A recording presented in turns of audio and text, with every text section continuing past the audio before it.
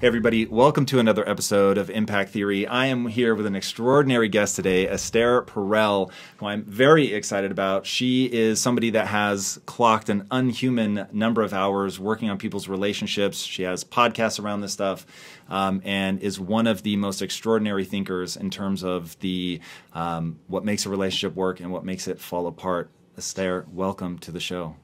Thank you. It's my pleasure to be here. I want to start with maybe something that normally people want to know, what are the things that people need to do to have a great relationship? And I want to start with the inverse. What are the things that kill a relationship?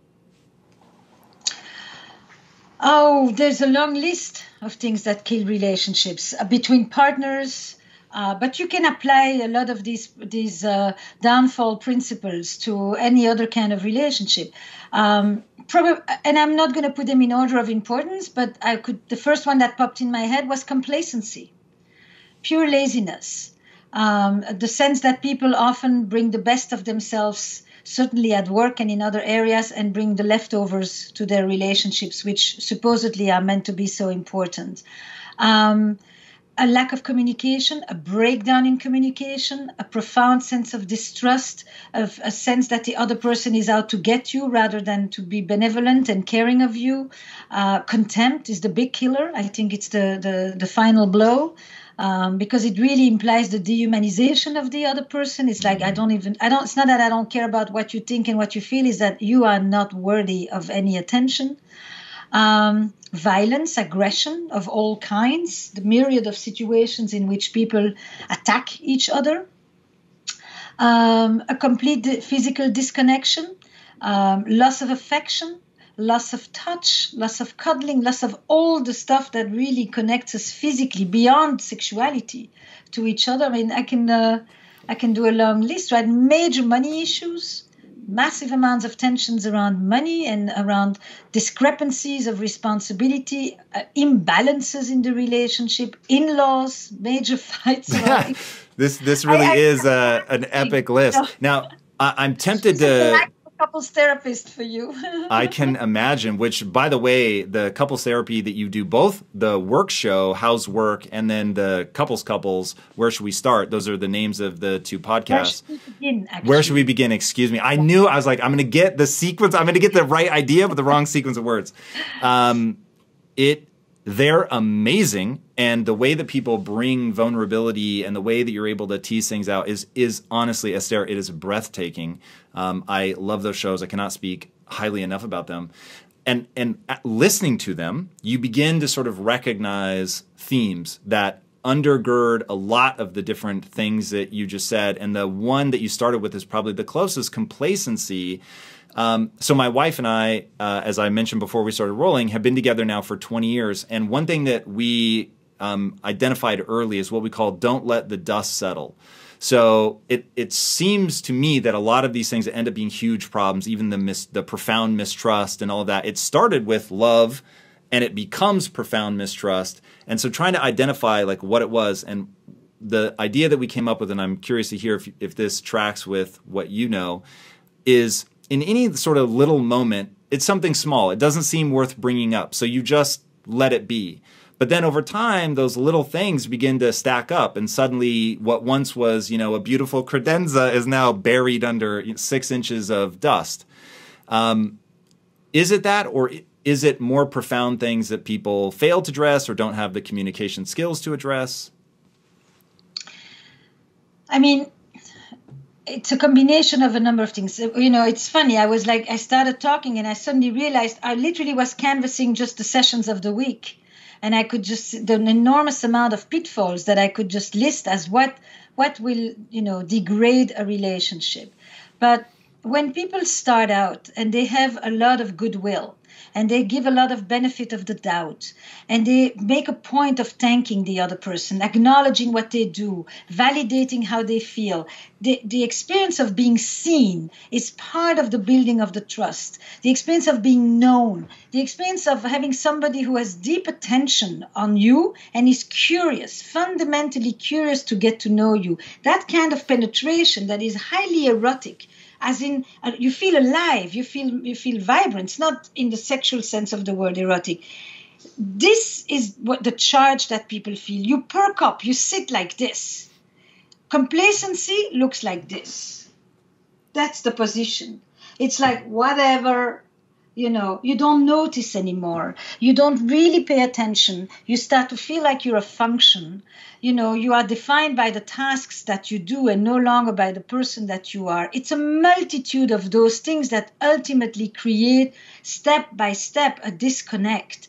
That's what I mean by complacency. It's a laissez-faire like that, a laissez-aller where you don't notice things, you don't acknowledge them. And the flip side of that is that you basically just acknowledge the negative. You become completely distorted in your perception. You have a big bias. Whatever is good is a given. There's nothing to say about it. And whatever is bad can be amplified to the nth degree. It's interesting the way that you even changed your posture and your movements to really capture that idea. So how do people avoid that? Like when you bring people into your sessions, it's so powerful because you see and articulate things they don't seem to see. So how is it that people become so blind to this stuff? Because people in a relationship, by the way, especially when they come to couples therapy, I'm a couples and family therapist primarily. I'm a systemically trained therapist. I deal with issues contextually. Most of the time when people come to couples therapy, they don't come to say, I came to check myself out. Couples therapy is often a drop-off center. They come to tell you, here's my partner, and let me tell you what I think is the matter with that person because I'm an expert on the other person. People stop looking at themselves because they're completely focused on what's wrong and what's off and what's missing in the other. And the first thing you do in couples therapy is you say to the people, we're going to reconfigure the lens. The day you come in and you start the session by talking about what you have done to improve things or what you have done to deteriorate things, we're working. That is powerful. A drop-off location. Do they both show up saying like, oh, it's obviously them? Or is it often one of them is like, yo, this person is, doing all of this wrong? Or is it just sort of equal combativeness? You can have three types of dances in a couple. You can have confrontation, fight, fight. You can have fight, flight. One is fighting, the other one is leaving. And then you can have total distance and, separating, stonewalling, whatever it is, fight, flight, flight on both sides. So you have all the dances. You can have one in which each person comes in and basically says, but you, he, she, they, it's the other, And then on occasion, you have somebody who finally says, look, Tom, the most amazing thing about this is I do work with individuals as well. You hear the story of a person. You enter into their subjective world. They tell you, this is what's going on in my house with my partner, whoever else is in the house. A few months later, you finally meet the partner, and it's like Swiss cheese. Everything that one person left out, the other person fills in.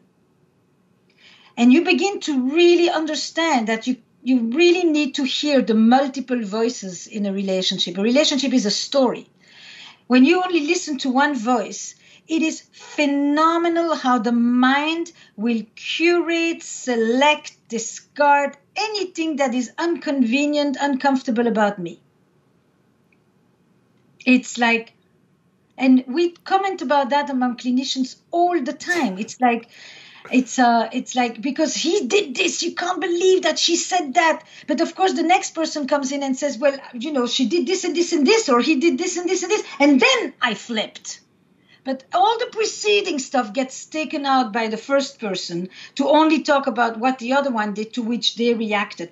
This notion that, deteriorated relationships, high conflict relationships are often highly reactive.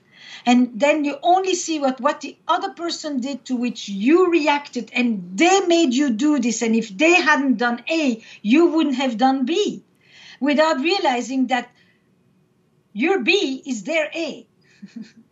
So how do we How do we begin to unwind this? And does it tie into the concept? So even just now, as you were going through that, you were naming things. There's 3 types of dances. Well, now that I know the 3 types of dances, I can go look for that in my own marriage. Are there times where we're fight, flight? Are there times where we're fight, fight? Are there times where we're flight, flight? And just having those words allows me to introduce a new category to my life. Are you familiar with Lisa Feldman Barrett by any chance? No. I've been on a big kick about her since I had her on the show, read her book, and she talks about basically having to create categories, that the way the mind generates an emotion is the body feels some kind of way, and then you go, oh, this is anger, frustration, sadness, whatever.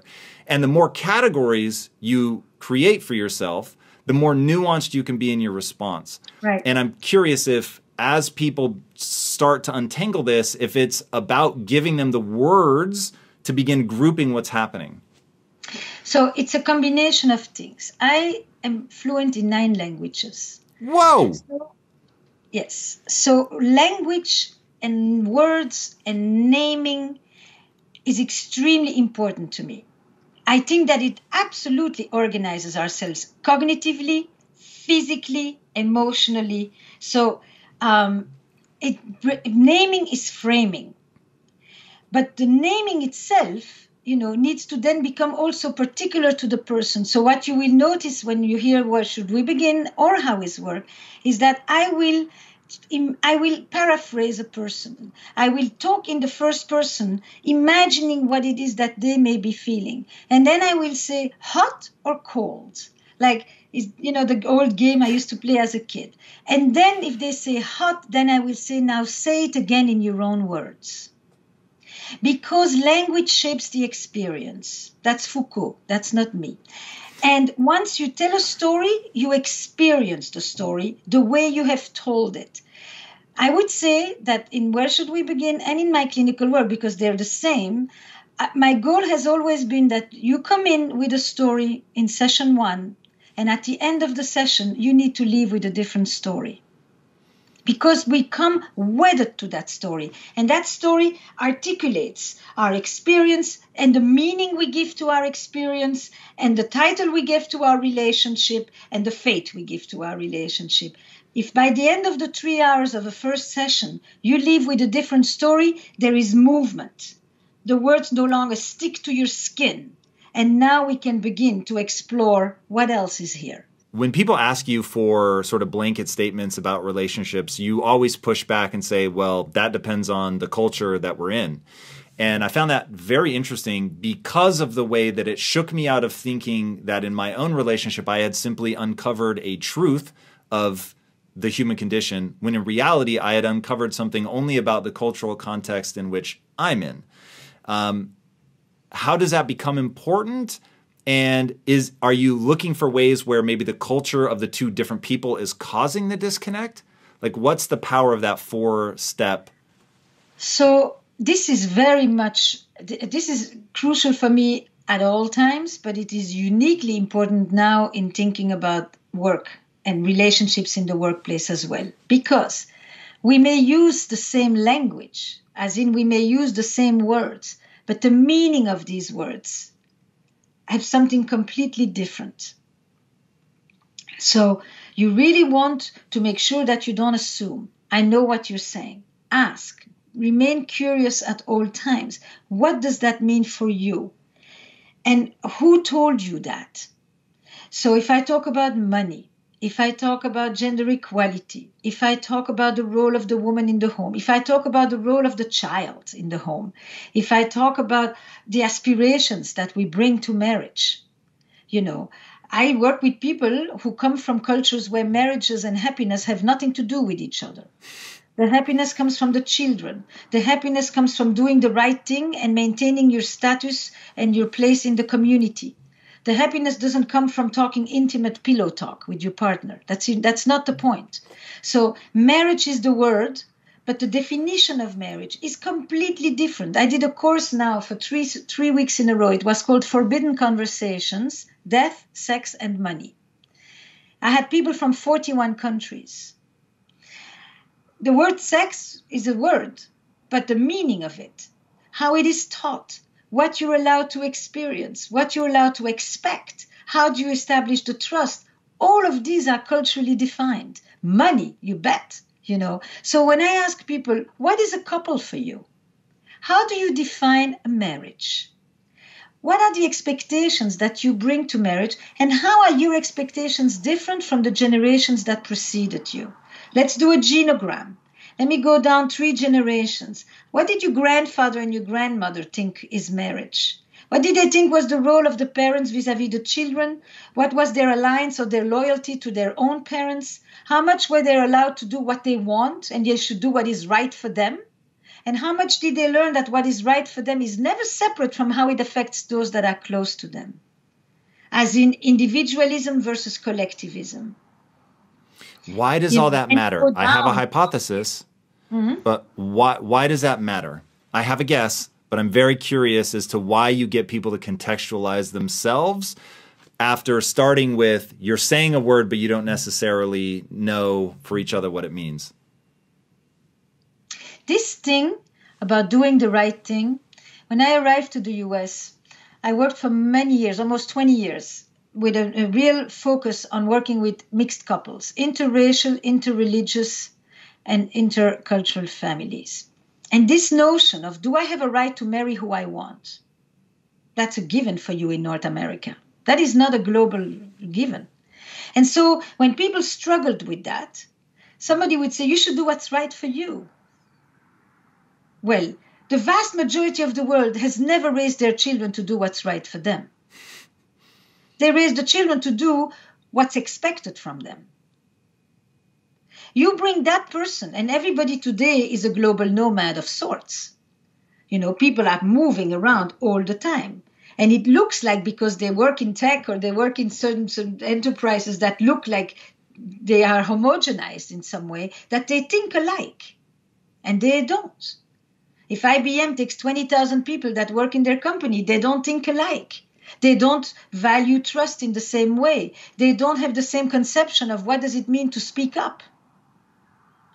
So I may think you never say anything. Well, you may think that that's how you maintain harmony. I think, you're not engaged. You think you're engaged in preserving the well-being of the group.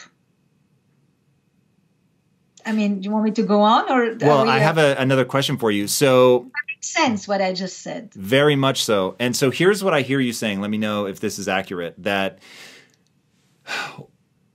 in any context, you're going to be coming from a slightly different place. You could be coming from a different place because of your particular family. You could be coming from a different place because of your particular experiences. You could also be coming from a different place because of your cultural background or whatever. And you have to essentially define terms in order to know what your values are, know what each other expect, so that when you're talking, and I've often said, it doesn't matter what you say, it matters what the other person hears. And so effective communication is about making sure they hear what you mean. And that's sort of what I hear here, is that people have to be aware of their context, aware of their partner's context, and then bring that together so that they're actually having the same conversation. Is that what lends this so much importance? And I will add one piece. The defining of the terms is directly connected with the meaning of these terms. We are meaning-making creatures. We don't live outside of meaning frameworks. It's not just what is this? It's therefore what does it mean for you? How does that define the way that you look at your life? The way that you define success, the way that you define loyalty, the way that you define closeness. It's not we need to be aware of it. It's a total given that when a person speaks, in their speech is them, their family, and the group that they grew up with, the world they grew up in. These things are always intertwined with each other.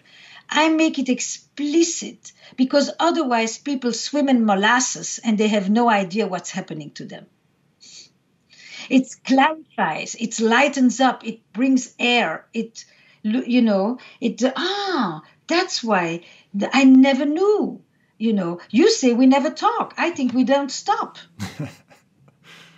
Yeah, so in my previous company, I had two other partners, and there would be times where we would just be butting heads, and they seem stupid to me, I seem stupid to them. And I remember thinking, hold on, I know this guy's really bright, and he's not being obstinate for the sake of being obstinate. So what's going on? And I realized that people have base assumptions that are driving the use of words or an expectation. And so, like you're saying, here I am thinking we talk all the time. They're thinking we never talk. And so I'm coming from the base assumption of we talk all the time. Why do we have to talk more? They're coming from the base assumption of we never talk. So come on, engage.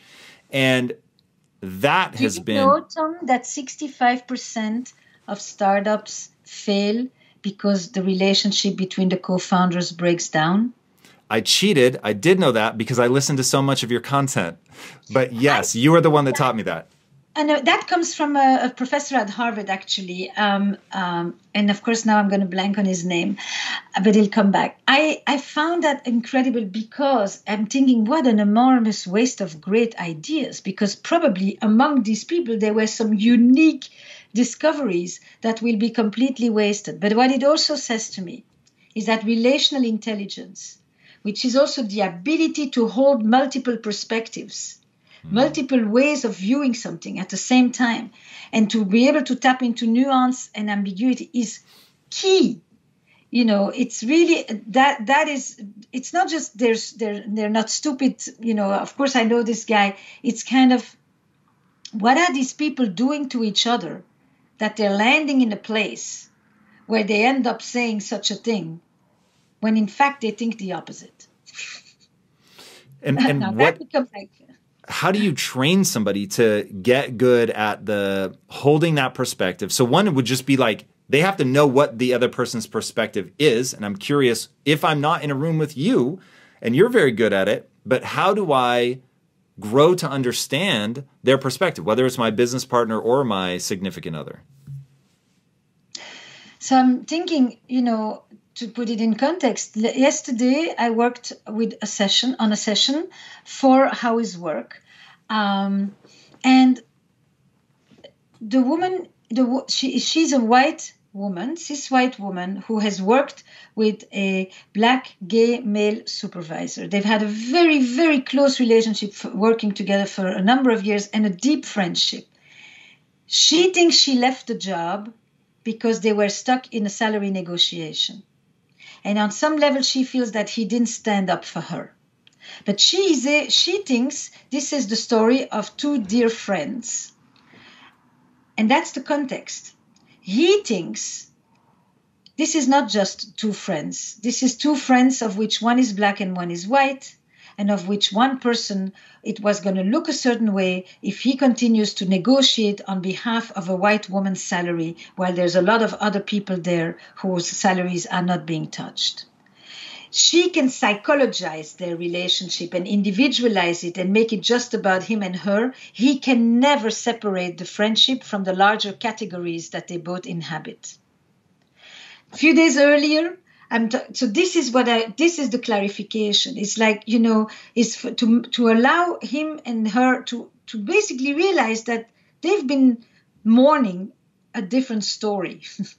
And they've had a conversation in their head for a year with each other. And they literally came to try to have this conversation once and for all, by me basically holding a container for them. And a few days before, I'm working with a couple that own a gym. He's the tech, he's the thinker, he's the synthesizer. He puts it all out there, and then she goes in, she's the intuitive, In the beginning, this was very attractive to them. It was a complementarity. That's another major rule of relationship. The very thing that people often come in fighting over is what was once originally very attractive to each other, when the meaning of the difference was different. So now I'm tracking with them. How did this thing that once was so attractive to them become a thing from which they fight with each other at home? They go and have staff meetings and they basically do their fights in front of the staff. Not good.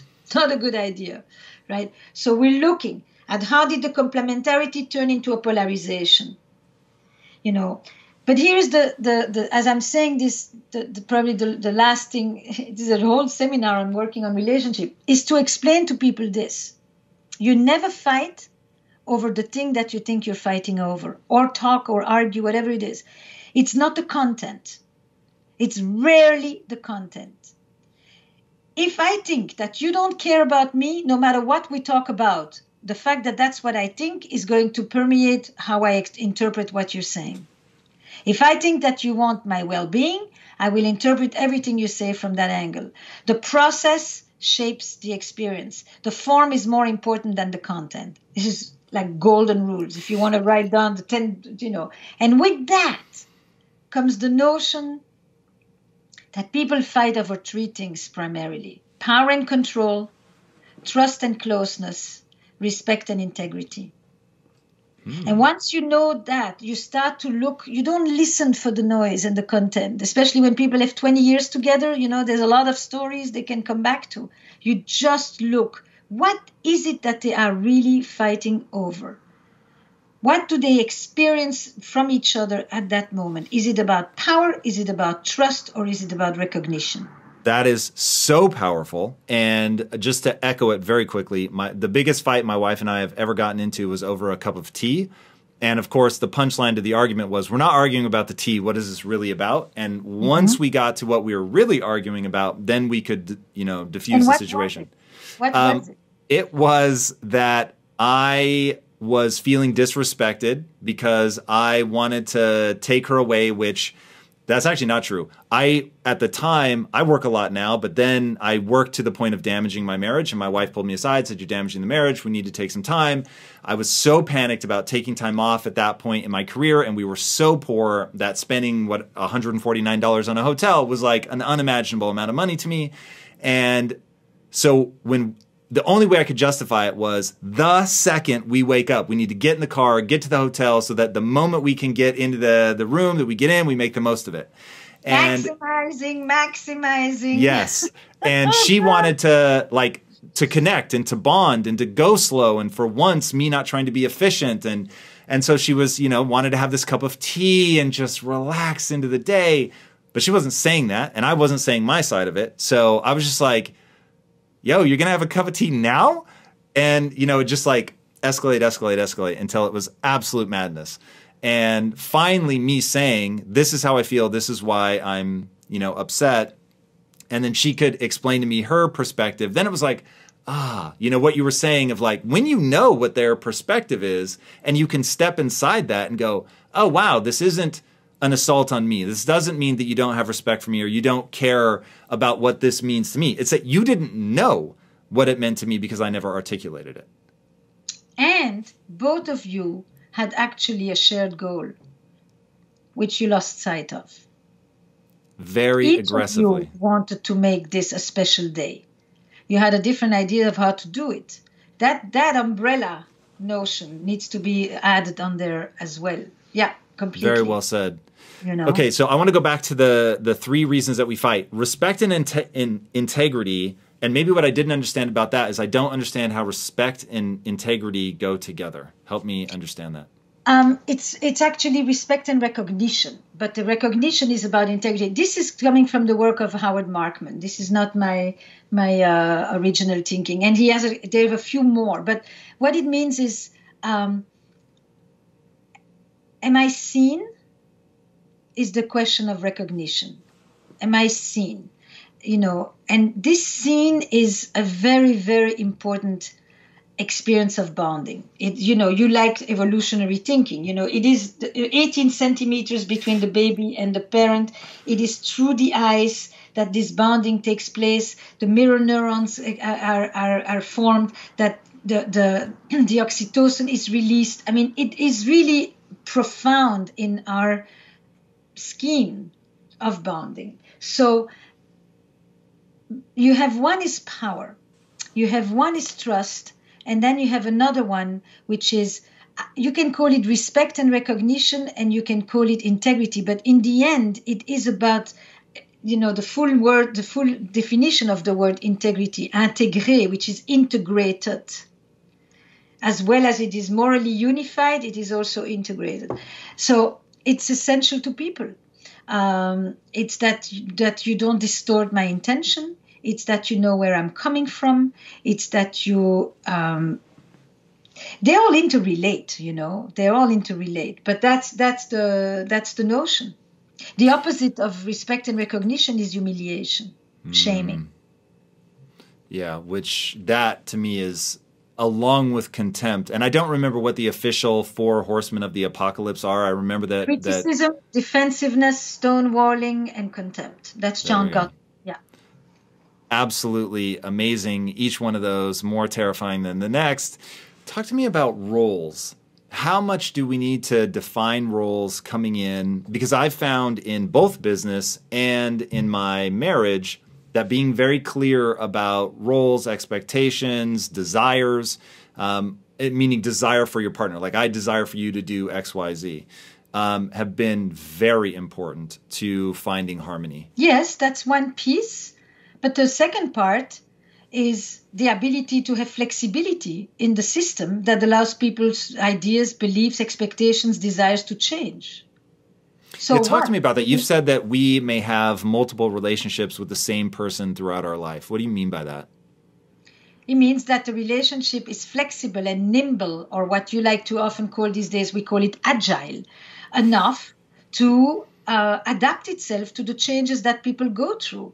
If we live as long as we do and we want relationships that last decades, they're not going to look the same at 60 that they were at 25. Esther, I could literally talk to you forever and ever and ever about this. If we were going to give people a very brief sort of list of tools that they can use to get the most out of their relationships, not necessarily their romantic relationships, just relationships, what does that small bag of tricks look like? I would say this. Ask yourself, what have I done lately to affirm the importance of my relationships in my life? Is there someone I owe a phone call to? Not a text. A phone call. Is there someone I need to talk to that I've been meaning to reach out to? Is there someone I owe an apology to? Is there someone who I could help in this moment? Anytime you do for others, you actually, A, are less depressed, and B, you feel better about yourself. So that's the first one. Second one is, what have I done to nurture my connections? Am I feeling, how am I doing? Just kind of sit for a minute and just draw it on a piece of paper. How am I doing? Then you take 2 objects. Just right now, as you sit wherever you are in front of you and you look, one object that represents an aspect of your relationship story that you would like to leave behind, that you would like to free yourself from, that no longer serves you. And another object that represents an aspect of your relationship story that you would like to foster, to harness, to maintain, to develop further. And put these 2 objects next to you on your desk. And every day, you just ask yourself, what have I done about this one and what am I doing about that one? Where am I coming from and where do I want to go? I love that. Esther, where can people engage with you? What's the best place to get more of your magic? The portal of it all is estherperel.com. For any of the people who are coaches, educators, relationship professionals, HR people, it's sessions. And the podcast, Where Should We Begin, which is in season 4, finished, and How Is Work, which we are actually casting for season 2. Any pairs, colleagues, co-workers, co-founders who want to deal with some relationship issues at work, this is the time. Mating in Captivity and The State of Affairs are the books. And Rekindling Desire, if you're a couple that wants to reinvigorate your own relationship. Those are probably some of the main ones. And the new one, Tom, that I can whisper to you is that I actually am having a lot of fun creating what I think is going to be a fantastic card game. Really? Yeah. All right. Well, sign me up for that. I am all about that. Stories. Nice. That's cool. Is it for couples? It's for friends, it's for couples, it's for people who've just met and who it's actually, no, it's not a relationship game per se, but it is it speaks about our relationships through stories, but it's a game. It's not just cards to answer questions. Wow. It's a game where you can really, I like to play games. That's exciting. Do you have a date when that's going to be available? Probably end of February. Okay, soon. Well, I'm excited. But it's really all on estherperel.com. So I think that I've said the main ones, right? You can do that part. It's very hard to sell one's own. Yeah, we'll also have all the links. But guys, trust me when I say that you're going to want to read the books, listen to the podcast. It's really amazing.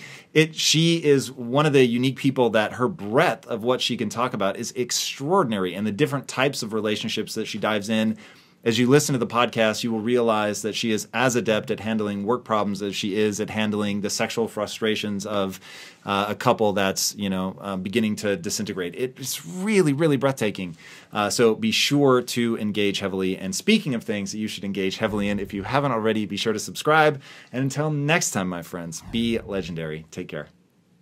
Once you start to develop a spiritual relationship of your own understanding, you'll notice wild synchronicities in your life. You'll notice invisible doors open for you. And even though you're a science guy, you have a lot of God in your life, whether you realize it or not, because you wouldn't be sitting here right now being driven by this great force of inspiration, doing the major things that you've done in this world if you hadn't been tapped into that source.